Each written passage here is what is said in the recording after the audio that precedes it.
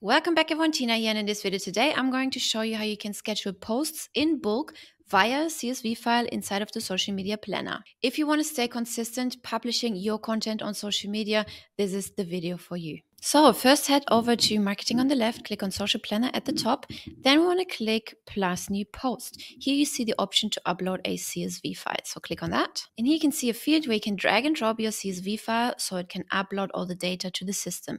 However, if you're not sure how to format your CSV file, you can download a sample file right here. Let's have a quick look how that CSV file should be formatted. So it's really important to stick to the given format right here. Otherwise, there will be errors uploading your content. So first in the column A, you can see the specific date format that we would like you to follow. So you can see here the year first, then the month, then the day, and the hour, the minute, and the second. Okay. So typically if you add a date into Excel sheets, it automatically formats in a different way. Like let's say we're going to put 24th of December. Okay. And then hit enter, it just does that, okay, or any other formatting, but it typically doesn't just jump to this particular format. So please make sure that you always have this format added. Again, the year, the month, the date, the exact day, the hours, the minute, and the second when you want to publish it, okay? Two more things right here. If the date column is empty, and let's say you fill out all the other columns, but not the date, then the post will be set to draft automatically because there is nothing the system can fall back to when to publish that post, okay? So when it's empty, it will be set to draft. And another thing is that you have to add the white space right here, one empty space in between the date and the time. So see right here, you see that if I remove that white space, okay, it looks like this, and this way it will not work. So you have to add an empty space like this. Also, please note that the time and date format works in a 24-hour format and not in a 12-hour format. So you wouldn't say 1 p.m., you would just say 13. For 2 p.m., you would put 14 and so on and so forth, okay? Also, please note that you must schedule the posts at least 10 minutes before you want them to go public, okay? So let's say this post gets scheduled at 8 p.m., right, 20.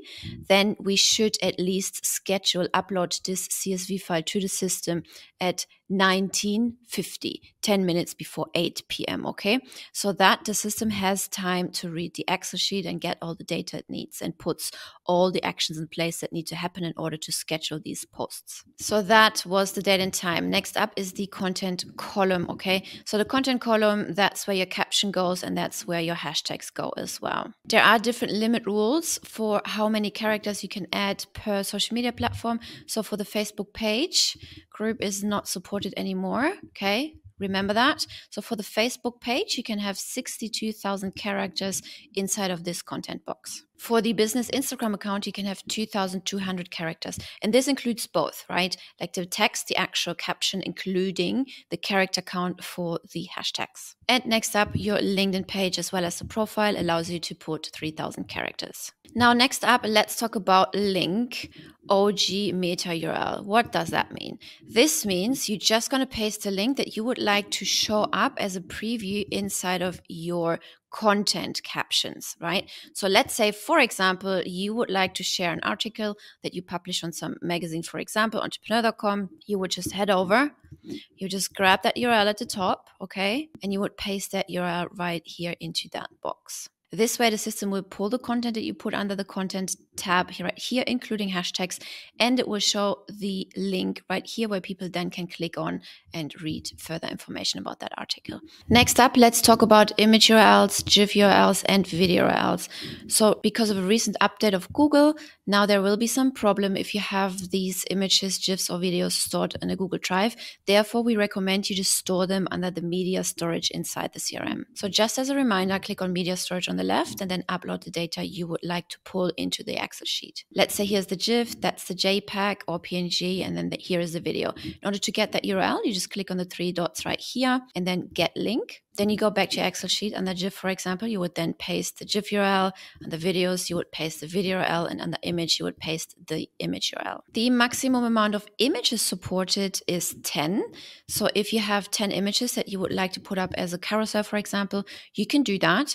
You would just go in here, paste the URL, then hit comma, space, and paste the next link. Make sure to check the image, video, and text guidelines below as well. Please note that if you would like to post a GIF, then that's the only media allowed to be posted. You can then not add another image and add another video. If you want to post a GIF, the GIF has to be the only media source that you would like to schedule. And the same counts for the videos. If you would like to post a video, then that's the only media you can post. You cannot post another GIF in addition to a video, for example. Also good to know, you can post up to 10 videos, similar to the image URLs. You just add multiple URLs to this field separated by commas. Now, whenever you're ready, you can download the CSV file. Click on File, Download, select CSV, then get back into the CRM, drag and drop the file into the field.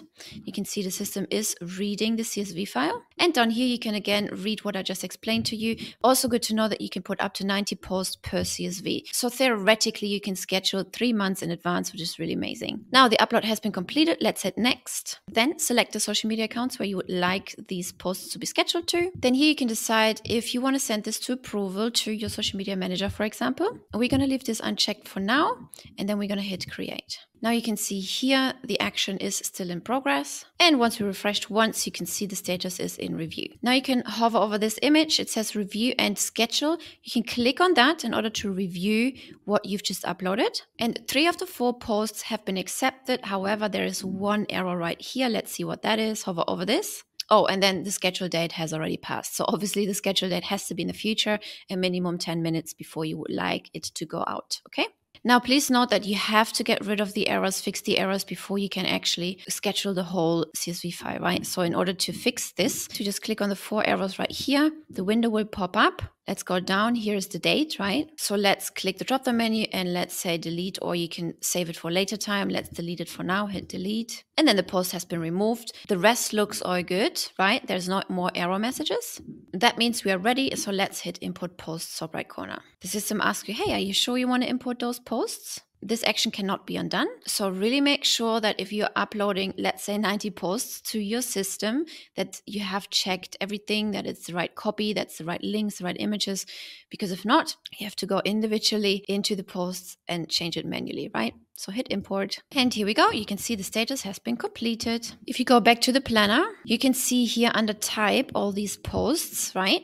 Under type, we can see CSV file upload. So we always know, okay, this has been added via the Excel sheet. Down here, you see another post where you can see, hey, that is a recurring post that has actually been scheduled through the post composer. Also good to know, the 90 posts that you're allowed to schedule, they count for all the social media platforms. It's not 90 posts for Facebook. It's not 90 posts for Insta, and it's not 90 posts for LinkedIn. It is 90 posts collectively for all accounts, okay? That's it already. This is how you upload social media posts in bulk, up to 90 pieces of content via CSV file into the social media planner. I hope you liked this video, and I will see you in the next one.